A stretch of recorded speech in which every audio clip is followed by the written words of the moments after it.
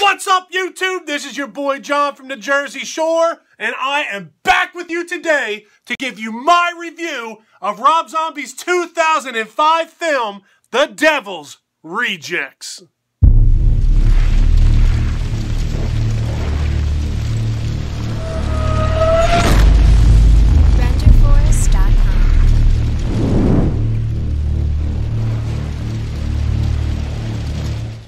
The Devil's Rejects was both written and directed by Rob Zombie.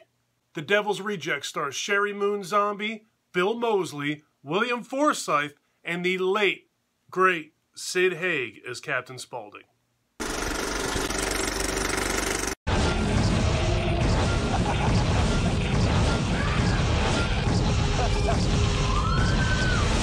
This is truly the most shocking crime scene that this reporter has ever witnessed. For those of you who don't know, this is the sequel to Rob Zombie's House of a Thousand Corpses. So our story begins with a naked dead girl being drugged through the woods by Tiny. Tiny is a character from House of a Thousand Corpses, and he is being portrayed by the late, great Matthew McCrory. So now we cut away from there and we go to the house. You see a bunch of police pulling up out front of the house. Inside of the house we have Otis, and we have Baby, and we have Mama and Rufus. Everybody's inside of the house and they're all asleep. They hear a commotion out front, they look out the windows, and they see that the cops are getting ready to invade the house. So everybody, alarmed, jumps up, starts grabbing weapons, grabbing guns, and looking out the window. They're all talking back and forth that they got to get the hell out of there, but they got to protect themselves as well. So they start firing at the cops start firing at them.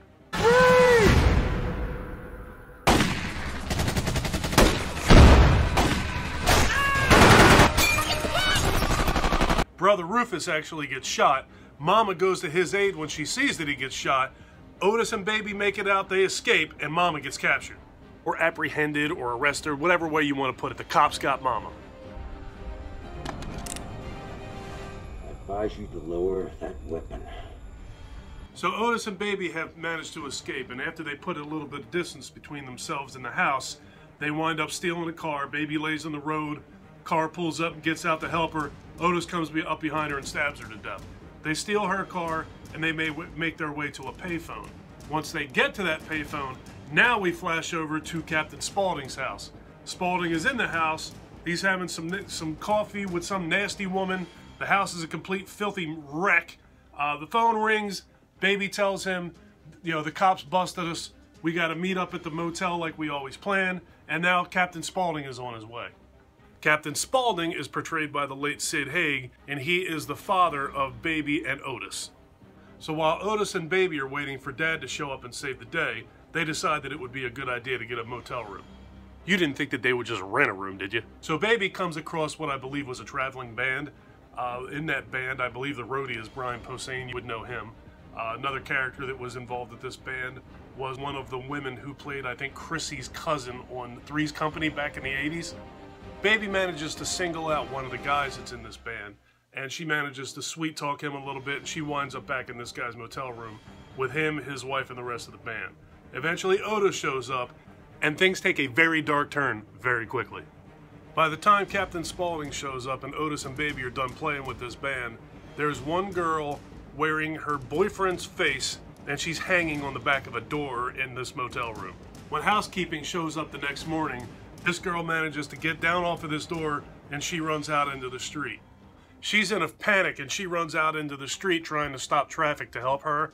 One car drives past her and when she turns around, she gets splattered all over the blacktop by an oncoming truck.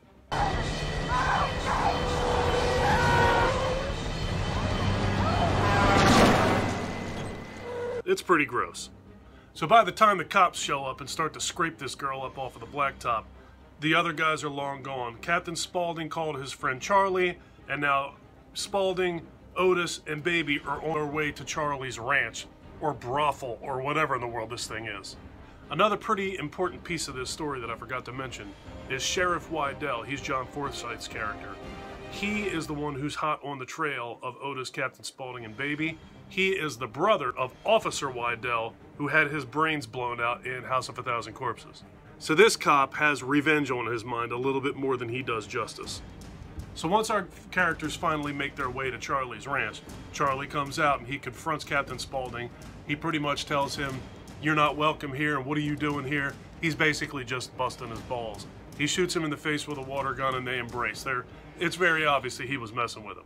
So while these guys are all in there kissing and making up and partying and having a great time and meeting up with hookers, and like I said, this thing was a brothel, you see a scene where Sheriff Wydell has hired 2 hitmen to catch up to these 3 characters, Spaulding, Otis, and Baby, because he knows that they're the ones responsible for killing his brother.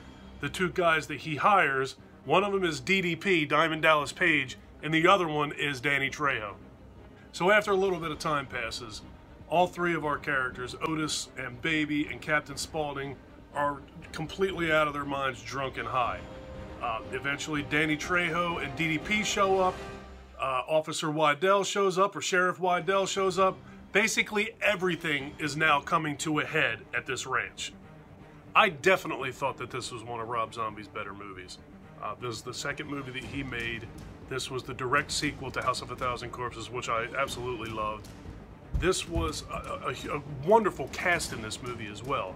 You have the regular 3 characters with Sid Haig, Bill Moseley, Sheri Moon Zombie. This is before Sheri Moon Zombie started driving me completely crazy.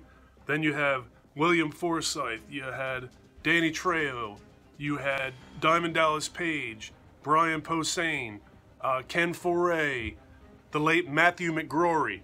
I mean, I'm sure that there's some things here that I could pick apart if I wanted to. The Rob Zombie characters, the character building that he does in his movies just makes you almost just dislike everybody in his movies. I like this movie. I like several of his movies, but I don't particularly care for any of the characters in most of his movies. It's a very strange thing.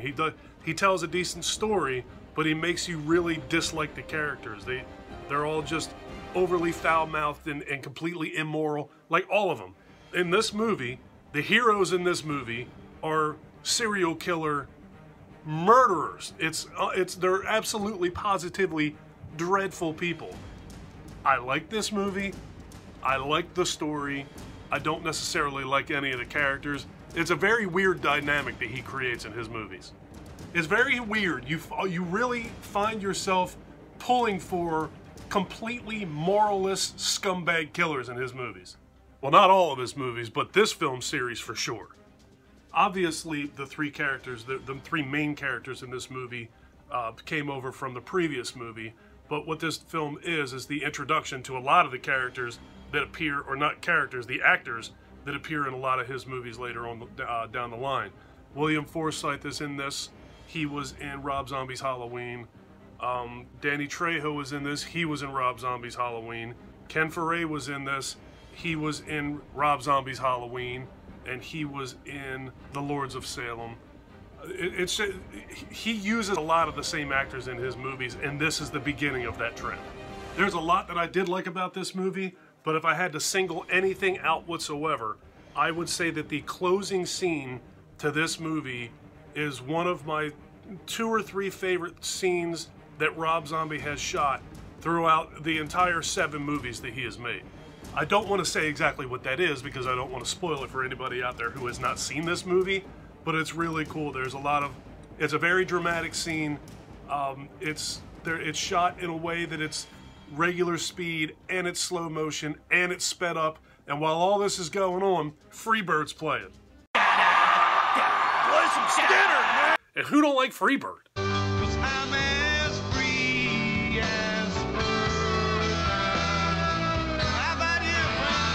So The Devil's Rejects. There are some people out there who absolutely just do not like anything that Rob Zombie does. There are some people out there who like absolutely everything that Rob Zombie does. I'm sort of in between in there. Some of his movies, I just flat out did not like them. Some of his stuff I've absolutely loved. This particular movie, I really enjoyed this movie. If you have not seen The Devil's Rejects, give this one a shot. I thought it was really, really good. All right, folks, that is going to do it for my review of Rob Zombie's 2005 film, The Devil's Rejects. If you like this video, please give me a thumbs up. If you really like this video and you have been enjoying my content, please do me a huge favor. Click that subscribe button, and once you do click that subscribe button, remember to ring that notification bell. Take care of yourself. Take care of each other. Have a kick-ass day, and thank you for watching.